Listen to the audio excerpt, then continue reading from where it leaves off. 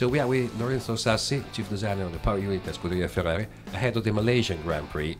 Common knowledge has it that the Sepang track is one of the hardest challenges for the Power Unit, but is that really the case?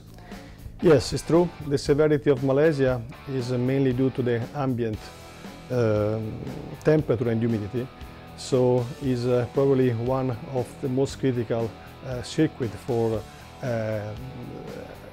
water temperature for the engines, oil temperature for engines and oil. So it's true, and we need to find the right compromise with the performance to guarantee the right and the proper temperature for the power unit.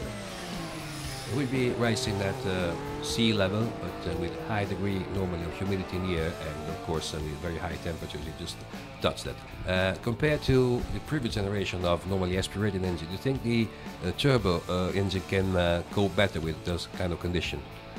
The turbo compressor is able to compensate the negative, let me say, ambient condition for the performance, so we can increase the boost pressure to compensate the ambient temperature and humidity.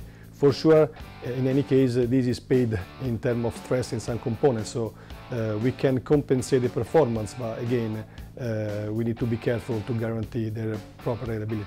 The 2015 regulation limit to 4 the number of power units you can use throughout the season without some penalties on the starting grid. Would that mean that some of the choices the technicians made on some tracks like this would be more on the cautious side? For sure, the regulation with only 4 power units per year makes that we need to find the best compromise between performance and reliability.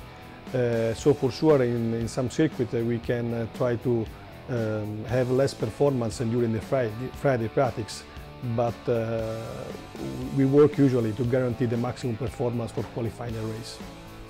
And finally, it has now become quite apparent that compared to last year, Ferrari has made a significant step forward in terms of power unit performance. So, do you think the podium finish in Melbourne would be a feasible achievement in this track also?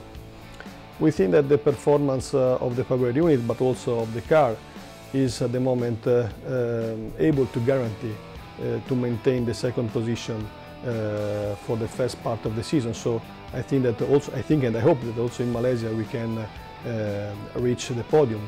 This anyway for us is a starting point, because our target in the second part of the season, or as soon as possible, is to arrive in as close as possible to Mercedes. So I think that we can maintain the second position also for Malaysia, but we have to think to the future to arrive as soon as possible to be first.